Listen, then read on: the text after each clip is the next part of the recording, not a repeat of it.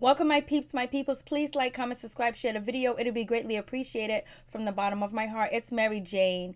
Let's talk about Claw season 2, episode 7. It's going down. Oh, Desna, I found out that nobody has been loyal to her. Everybody's been lying to her. Everybody's been doing shit behind her back, in front of her face, and she didn't even know what was going on. But we know Desna's smart, but damn, she's feeling like she got played all the way around. Like, she's like, damn, he was gonna kill me. Dr. Gregory was gonna kill me. Dr. Gregory ain't no joke. He is ready. He wants his money and his money now, and he wants to take over and be a kingpin drug lord bigger than what he is now. And he wants to be able to supply all these pain management places with drugs where he can make his money and launder his money too as well. And Eslata, she's doing her thing. You know, she ain't worried about a damn thing as well. She got, you know, her little Dr. Gregory, she got him going on. And, you know, she shot Bryce and she's making Jen do her nails. Like, hey, you better do my nails. What you gonna say, huh? Here's some money for your troubles. Here's some money for your pains. I was like, Eslata got a lot of nerve. And then on top of that, like, Dr. Ken got himself out the hot water, him and Polly, because Polly was gonna go down talking about, you know, she's a madam and she's running, you know, a business and a service. And, you know, Dr. Ken didn't want that to be on the wiretap, but it was. So, you know, he did his job. He went to go see Eslata. You know what the funny part was when Dr. Kim went to go see Eslata, and he was like, oh, look at the little dog, and the dog was like, woof, woof, woof. I was just like, yo, only Dr. Kim would think that these dogs are not vicious and try to pet the dog. I was like, why would you do that? So, and Uncle Daddy done got himself shot. Uncle Daddy thinks he's the man again. And he finally opens up and tells Desna the truth about the reason why, you know, Dr. Gregory and Eslata need, you know, Desna, because her name is on the license of all the pain management buildings because she has a clean record. And, you know, she's good. She's golden. And so, and then after that, there was nobody else they was giving out licenses to. So she was the last one in command. I'm surprised Dr. Gregory couldn't get a license too as well. But, you know, Uncle Daddy said they wasn't giving any more out to a doctor. If he started his own business, his own pain management center or family practice, he couldn't pass out, you know, he couldn't launder money and drugs through his business. I guess not. So now, you know, Desna knows that she ain't got a friend in the world, and she's so mad at Rolla. She's mad at Uncle Daddy. She's mad at Eslata. She's mad at Dr. Gregory. She was like, he was gonna kill me. Yep, because, you know, Uncle Daddy said, you know, once he marry you and then he kills you, the license transferred to him. And it's like, damn, she ain't got, yo, she's hurt. She's hurt that he was going to kill her. Not only is he playing her, but he was going to kill her at the end with Eslata. Like, damn, like, now she got to come up with a plan.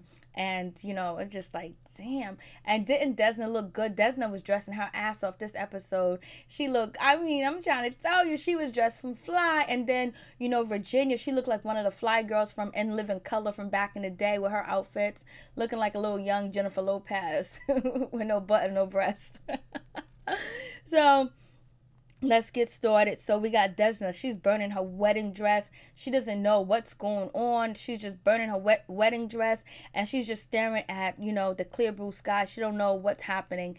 And, you know, Virginia and, you know, first, you know, her brother Dean, he was trying to talk to Des and see what was going on, try to have a conversation with her, but she was just ignoring him. She wouldn't say anything, and he didn't know. He was like, she was out in space, like she was somewhere else, and he was scared. So he ran. He called Virginia. Virginia was like, what's going on, girl? What are you burning in here?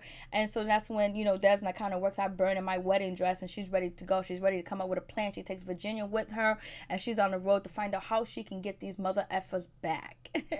And so we got Ken. He meets up with the cop or whatever, and they threaten him to make sure that he gets the drop on Eslata, because if not, Polly's going down and he's going down. And so he was like, I gotta do what I gotta do. And then Desna tells, you know, Virginia the truth about, you know, Dr. Gregory, what he's been really doing and how, like, he's been playing her the whole time with Eslata. And, you know, Virginia keeps running her mouth, and Desna just wants to think. She tells her to shut up, be quiet. So I'm just like, whoa. And then we have, you know, Anne thinking that she's going to, you know, get some foster children again with, you know, her former, you know, girlfriend. the cop lady, but it doesn't seem like that's going to happen because the cop lady's after to get her, but Anne can't see it. Anne is just in love, and she's glad to have the cop lady back. She's glad to be with her, and she's talking about adopting kids again, you know, being a foster parent. And they was like, well, when September comes around, if we still good, then we're going to adopt kids. So she's living in a whole new fantasy world, and she thinks everything's going to be great, but she doesn't know that is a rotten apple in the mix, and it's actually her girlfriend that's trying to take her under. She's trying to take her under, trying to take her down, put her behind bars, her and her whole crew. And you know, right now Anne is in her feelings, thinking that she don't want to do any more no crime or anything, because she finally got the love of her life back. But too bad the love of her life don't love her like that. That's just how it is. And so then now we see Roller's getting waterboard and he's getting messed up, and I'm just like, damn. And so then Dr. Ken shows up, and then Dr. Ken is talking to, you know, Eslata, and Eslata was like, oh, I know who you are. I can smell the nervousness. And so Dr. Ken was like, oh, that's because I'm Lebanese or something like that, he said. And then when they was putting Roller under the water and waterboarding him and hit him, you know, Eslata was like, wake him up, Dr. Ken. And he was tapping him on the face. Dr. Ken was tapping Roller on the face. And so she was like, stop being pussy. You know, this is like a baptism where I come from. I was just like, Eslata is no joke. And then Roller still won't roll. He still won't say anything. So they bring Roller's wife and his baby down and threaten to kill the baby. So then Roller comes up with a quick story and says that he put Uncle Daddy on the bus. But before then, you know, he was arguing with Desna over some bank accounts and the FBI and things like that. So they let Roller go and the baby go, and then that's when Roller finds out that the baby's not his. He was set up to marry this woman, to be part of the family, so he can be captivated. So now he don't have no more loyalty to the Russians at all. So now he can go all the way in too as well. So I was just like, damn. And we have Bryson. He's in the hospital about to get surgery. He doesn't, because he still have some particles left and some bullet wound scrap metal left in his body. And he's trying to walk again, but it's really hard. But him and Jennifer decide that they're going to leave. They're going to move on. And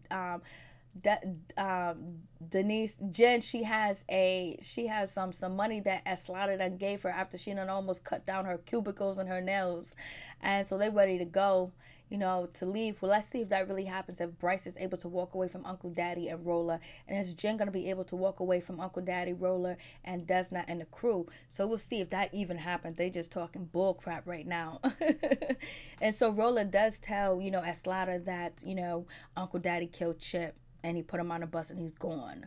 So we'll see what happens. And so we have Desna. She's with all the people. She's with her whole crew.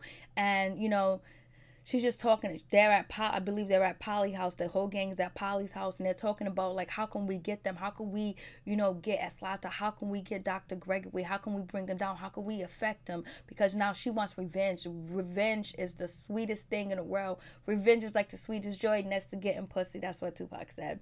So anyways, you know, she wants revenge. I don't blame her. I would want all types of revenge. Eslata and Dr. Gregory playing her like that, oh my goodness, it's so wrong. And so that's when she realized that she can go to the warehouse and she can destroy the drugs, because Uncle Daddy tell them where the drugs is at, where the warehouse is at, and all this other stuff. And then, you know, that's when Desna was like, I know how to make a mean cocktail and blow up the place. And Polly is down. She was like, oh, I love the smell of gasoline. I love the smell of fire. I love the smell of burning stuff. But Jen and actually Anne are not in for it. They don't really want to be bothered. They don't want to do it. You could see that they're holding some regret because they don't want to go in anymore. You know, they've been going too far, and they feel like this is not their problem. You know, Jen is worrying about her husband that's about to go to surgery, her kids, and Anne is worrying about building her relationship back up with the police lady. So they don't want no parts in it, but you know, they're part of the gang. So Virginia, she's down, she's ready to go. So they get there, they get the drugs. They was going to burn the drugs, but then they had a change of heart with, you know, Uncle Daddy and Roller. They're actually going to keep the drugs. They had a little bit of a shootout. The mask that Virginia got was really funny, but they didn't wear masks when they was leaving the warehouse with the stolen drugs. So I wonder if they're going to be identified at all. But right now they have not been identified by any of, you know, Dr. Gregory's crew at all, or the Russians either. So I'm just like, oh, they got away with it.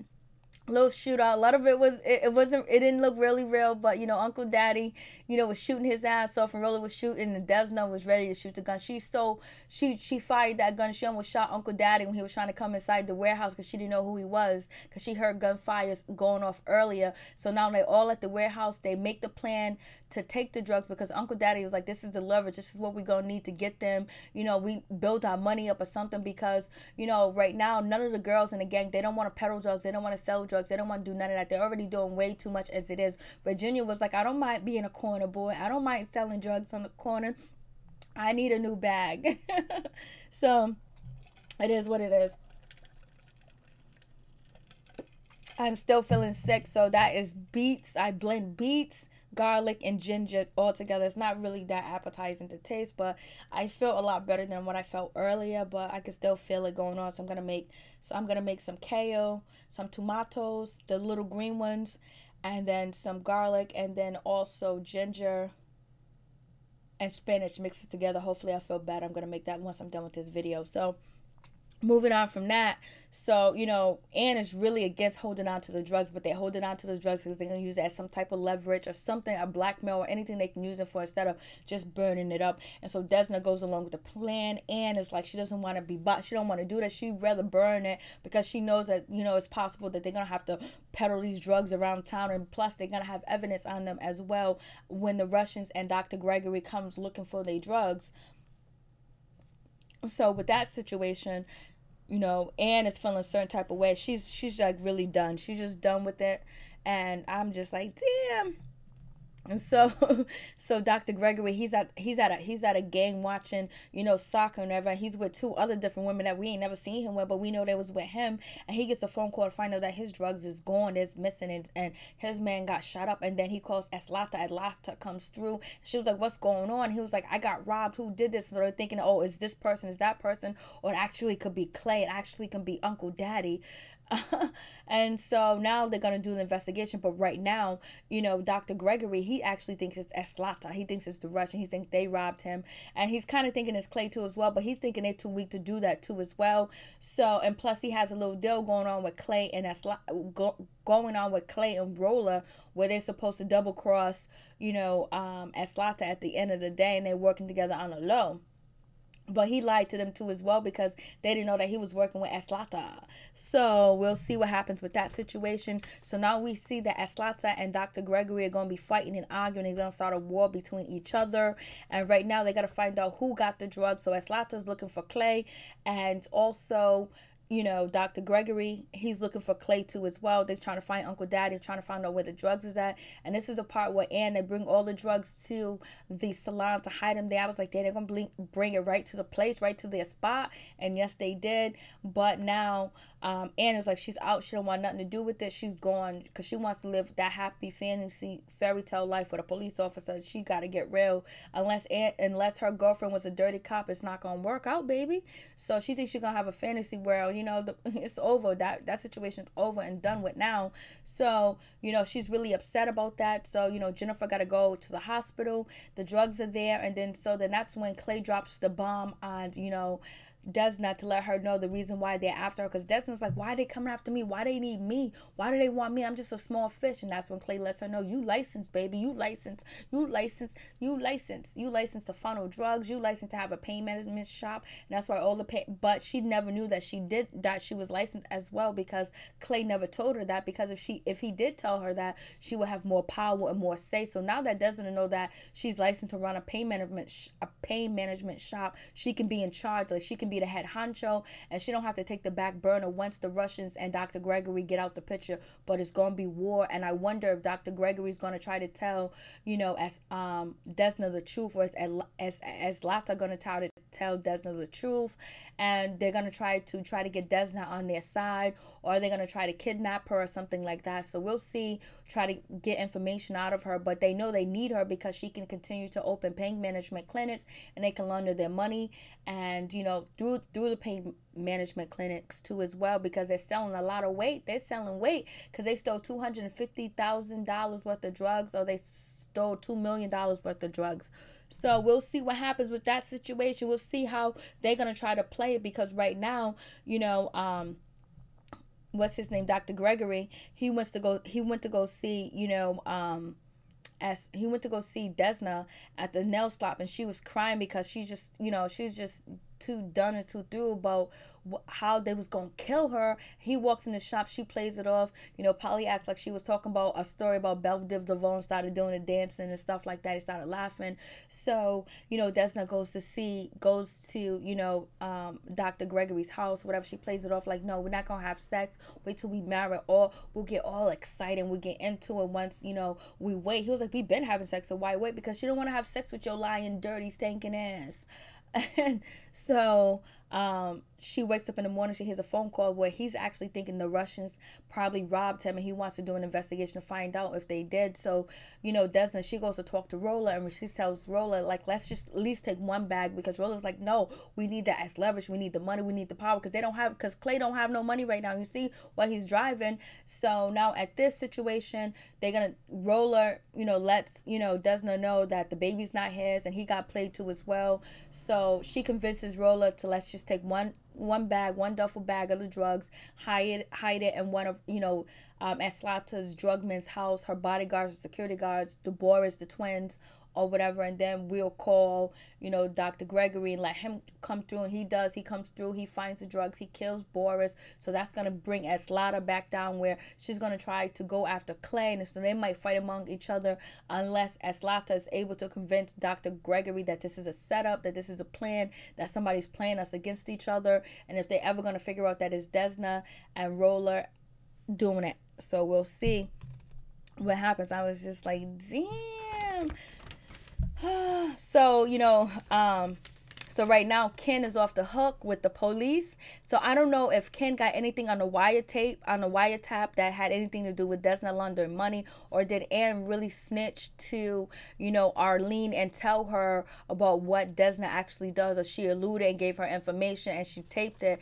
And if you did that, you're gonna go down, man. You're gonna feel worse than shit that you got played. You got played like a fiddle. You got played big time. You should have known after you screwed over a woman like that, a cop woman like that, where she lost her job and she was only on foot patrol, and your people set her up. You don't go back to situations like that. You never go back when you hurt somebody and you break their heart. You don't go back, because you know what?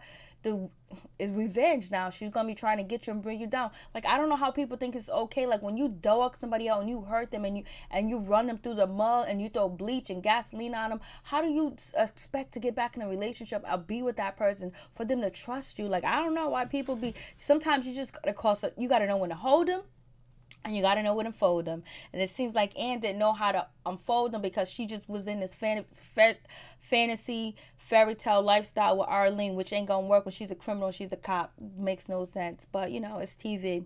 So, right now, the plan has worked, because Dr. Gregory, he thinks it's the Russians, so they're gonna be going at it. And then Desna's about to go to the beach with Dean, and then she gets arrested by Arlene and her partner, and Dean is just crying and running after Desna, running out the car. I was just like, damn, Dean is gonna break down after this. Peace. I'm out. One love to all my peeps and my peoples.